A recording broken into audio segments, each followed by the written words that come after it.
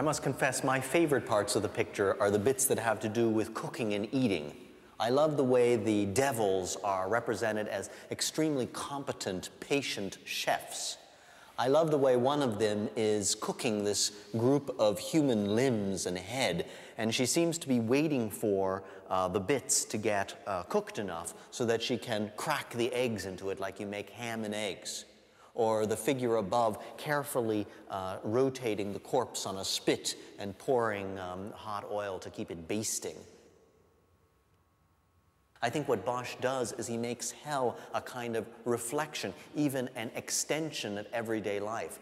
Bosch makes real fantasies. He brings close our experience of everyday life and an experience of hell as he paints it.